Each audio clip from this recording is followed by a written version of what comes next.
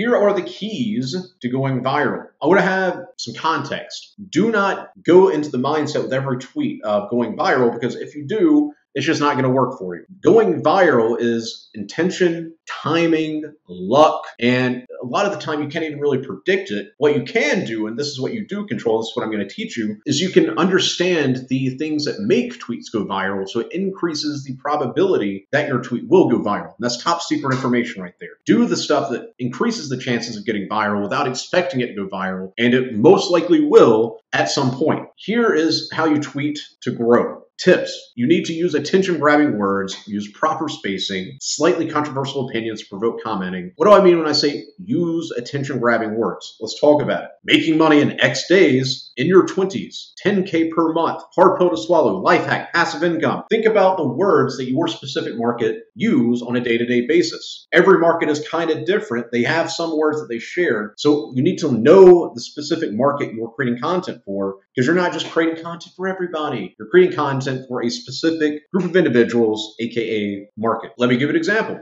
Making $1,000 in 5 days. That is a very captivating hook that's going to make you want to continue reading, because it's going to capture your attention. In your 20s, blah, blah, blah, blah, blah, blah, blah. Or making $100,000 in your 20s. $10,000 per month. That is something everybody dreams of. By the way, it's not actually that much money. It's impressive. It's awesome if you do hit 10K, when you do. But 10K a month is not just some, oh my God, I'm rich. It's not. I spend more than that just on regular lifestyle stuff. So it's 10K a month is not something you're like, okay, that's my goal, 10K a month. Because with inflation and everything else, it's going to get to the point where that's really not even that much. You could argue is not really that much now, but the caveat to that is hitting 10K a month is a very good achievement for you. So still make that your initial goal. Hard pill to swallow. Something like that is like, hard pill to swallow. Another one would be like dark truths. Unpopular opinions. Look at what your market within Twitter is saying, like in their tweets that go viral or get good engagement. So see what's working, tweak it for you. Then use proper spacing. When you're using proper spacing, I've seen so many people, they'll write literally just a block of text. Nobody's going to read that on Twitter like 99% of the time. So make sure you break it up and you make it as concise as possible. One rule that I use that I've heard a million times from other people, so this is not my original take, is say the same thing with less words. So as concise as you can get it, using proper spacing is going to make people be more engaged with your tweets. And this applies to even emails and blog articles and everything else. And then also slightly controversial opinions. Obviously, do not call out the entire market. I forgot his name, but there was a guy on Twitter like a year ago where he literally called out every living human being, and everybody turned on him immediately. He said something along the lines of,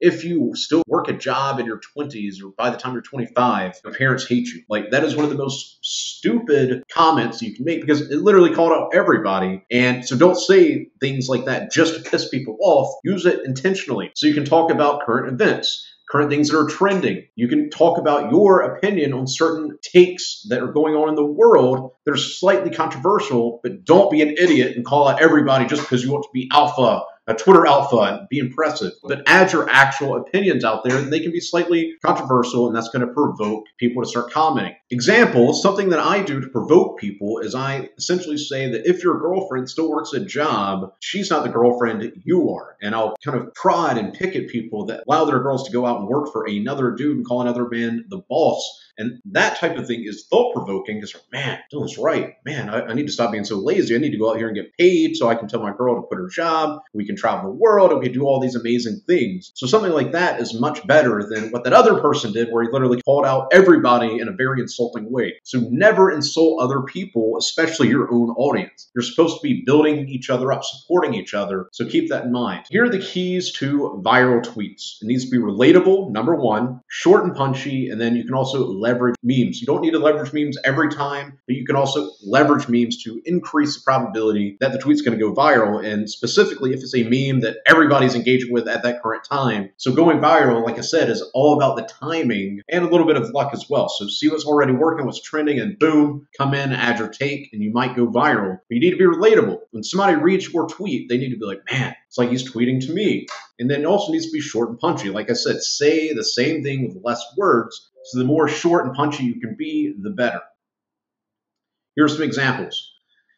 Being private, staying low-key, and not telling everyone everything is self-care. The reason I tweeted that on that specific day, so that was back in December, was everybody and their mom was talking about, basically just bragging about everything they're doing. And so I essentially said the complete opposite of what everybody else was saying. And why did I say that? I said that because I knew that there were a ton of other people that didn't really agree with what all these other people were saying. So I said, being private, staying low-key, and not telling everyone everything is self-care. Meaning, go out there and get paid, live your best life, but you don't need to tell everybody everything. And I knew that there was a lot of other people that would agree with that, and I tweeted that. And it also happened to be that I actually believe that. So don't get caught in that trap of just tweeting things to get validation. Tweet things that you actually believe that counter the popular opinion at that time. Here's another tweet. How it happens every time. This was during a certain event that was happening over the past 2 years. You know exactly what I'm saying. And essentially, everybody was turning on this person. Oh, I'm just following orders. My boss told me to. I have to think of my future. He didn't do what they told him. I have to. I have a family to feed. And they were turning on Jesus. Jesus is obviously a very popular figure. Everybody else was pretty pissed off over the past couple of years with certain things that were happening. Obviously not name dropping it, but you know what I'm talking about. So I tweeted that and I got like 6,000 likes because a lot of people were frustrated. A lot of people were angry. So that's why they agreed with that post. So I took a meme in a current event,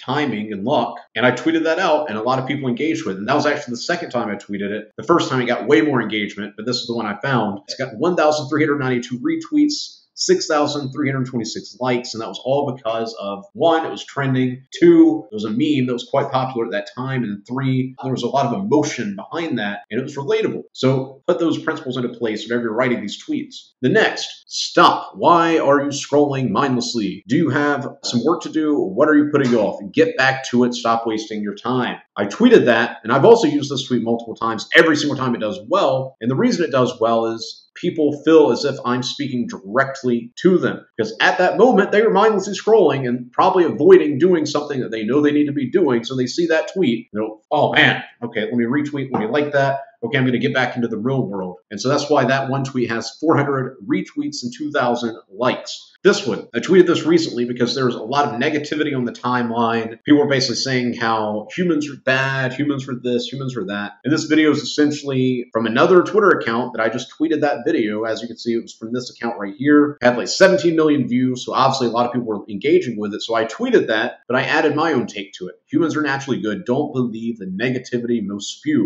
And essentially, it was just a dude that went down in this water to save a dog. And it essentially went viral. Not viral like the meaning of like 50, 100, 200,000 likes, but it got way more engagement than most other tweets do. And I tapped into something that was relatable. Everybody knows humans are naturally good. They saw a man saving a dog. That's awesome. And then three, I looked at the timing, and this video is doing quite well at the time, so I tweeted that video out. I want you to implement that.